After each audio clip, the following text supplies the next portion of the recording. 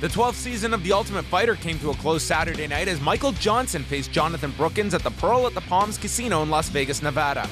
In the first round, Johnson came out with much improved striking skills. Near the end of the round, Johnson knocked Brookins to the floor, but the humble Team GSP member worked his way back to the feet despite looking wobbly and survived the round.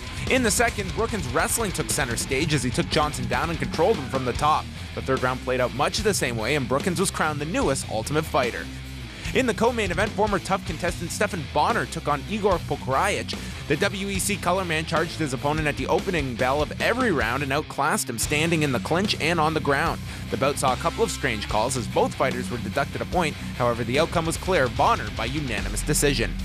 Damian Maia looked to get back into title contention as he battled Kendall the Spider Grove. The Brazilian Jiu-Jitsu black belt came out showing off his hands as he worked on the feet for a while with Grove. When Maia did take the fight to the ground, he worked to mount and rear mount and clearly took both the first and second rounds. In the third, Grove took it to Maia on his feet and took the round, but not the fight. Maia takes it 29-28 on all three judges' scorecards. In welterweight action, Rick Story took a unanimous decision victory over Johnny Hendricks, extending his win streak to 5 and ending the Team Takedown members' undefeated run. And in the opening bout of the night, Leonard Garcia took a controversial split decision victory over Nam Fan in a featherweight affair.